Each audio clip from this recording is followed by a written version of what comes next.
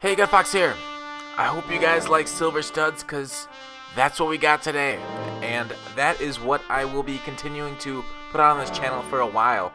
While I really like playing this team, and I want to take it up a few notches, I do record other footage on my other team for player review purposes. But it looks like today I'm playing an elite squad with the silver studs. So we'll see how it turns out for us.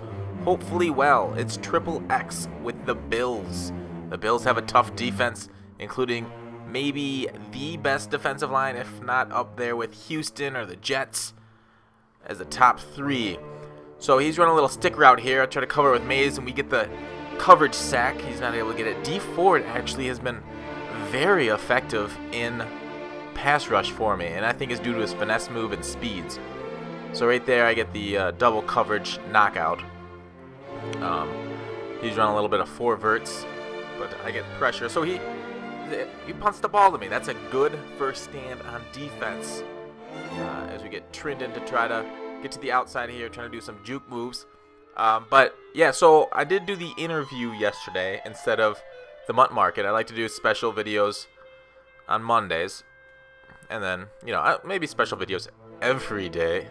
I can't do them every day. I do gameplay like 3 times a week, I think, because I know people like seeing gameplay, and use a nice little strong close toss, but my blocker wasn't able to get this right spot on the defender, and that is an issue with the silver squads, or those tosses and the defenders not seeing the right, or the blockers not seeing the right defenders to block. And also my offensive line, that may have been a blitz. I should have just got it out quicker. That may have not been on them. So I go for a 4th and 18 because I'm in regular field position, and oh man, we had it open. I had that quarterback open, but Mallet just missed him. So we turn the ball over on downs.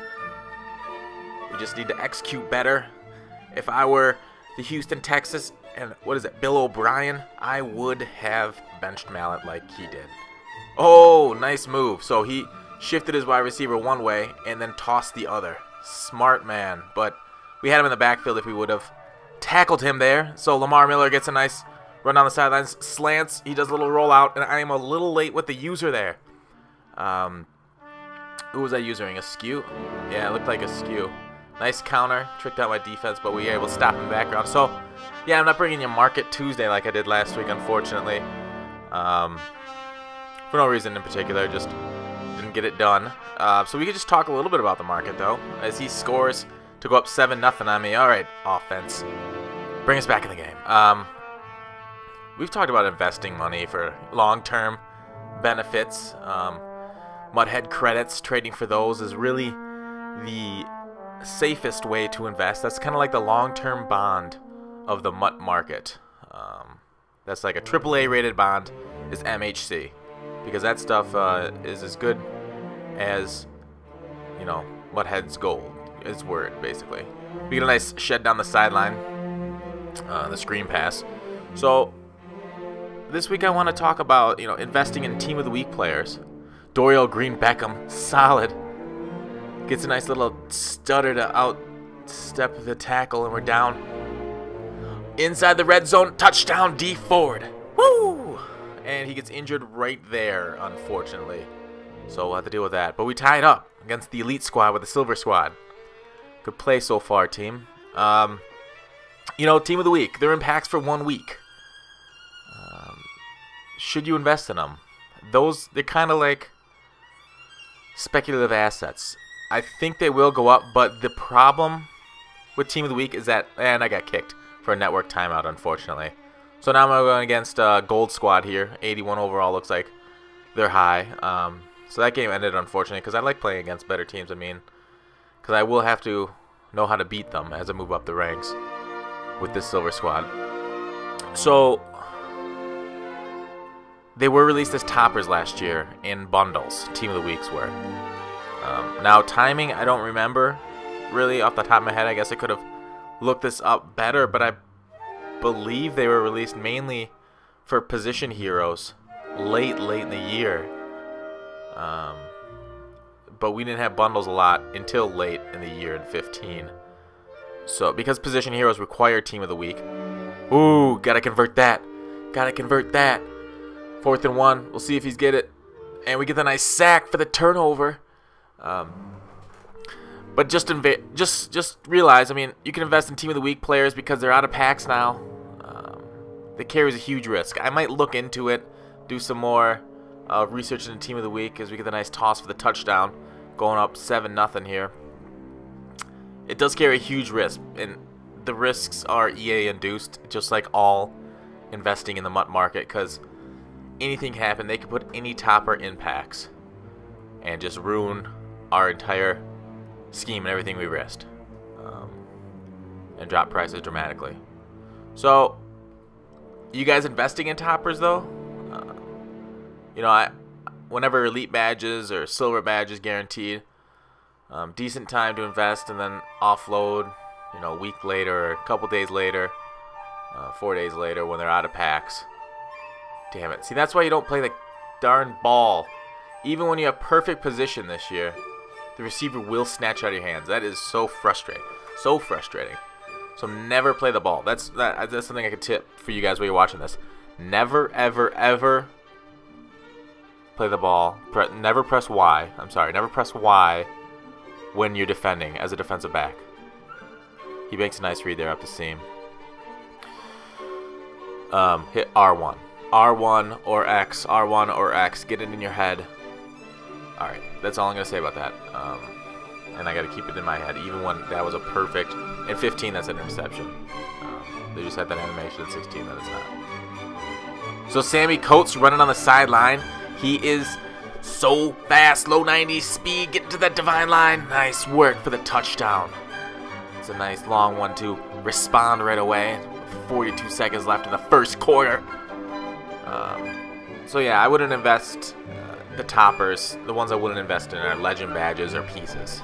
They seem to be released weekly, and there's just not enough time for the market to recover. Unlike, you know, the badge market that is so liquid and so many people are buying badges constantly. So his offense seems to revolve around throwing the ball deep, so we got to play better deep coverage. So what I'm doing is throwing 4 deep and blitzing everybody and usering up the middle. And we get the nice pick as we jump across the route. Nate Askew. Let me ask you whether you expected that interception. So we get out of bounds there. But what trends are you guys noticing on the market? Anything? Should I hit that corner route? Anything special? Are you guys ripping any bundles to get some coins? So we get Dorial on the corner. C route again. Oh, did I forget the sponsor today? Well, this is kind of late for the sponsor. I'm not gonna get paid nearly as well as I would have been as 3 fumbles out of bounds, which is the problem. The sponsor today is Appealing Bananas. Fumbles twice in a row. Oh man, it's like last one. I think that was Langford that time. I subbed him in purposely for that topic because he tries a low curl on me, purposely to hang on to the ball there. But it's like the fumble went out of bounds, so we got to help this guy get the fumble now because he deserved it, really. So he's throwing it deep with Griffin, which is never a good, you know, Griffin's not made for deep passes, I think. I guess I can look up his stats right here. As we get the nice user pick, he kind of throws it right at my user. As I'm going to Dorial Green Beckham and Griffin. What Griffin do you guys think that is? This 77 overall, probably, right? Yeah, he's only got a gold squad. So we got a nice touchdown. That gold throw deep is 76, throw medium is 72. Yeah, you do not want to stay in the pocket with this Griffin. He's been passing mainly from the pocket, which is just a mistake. And I fall into the same trap. Last year I had 4th of July RG3, and I passed a lot from the pocket. I didn't get out.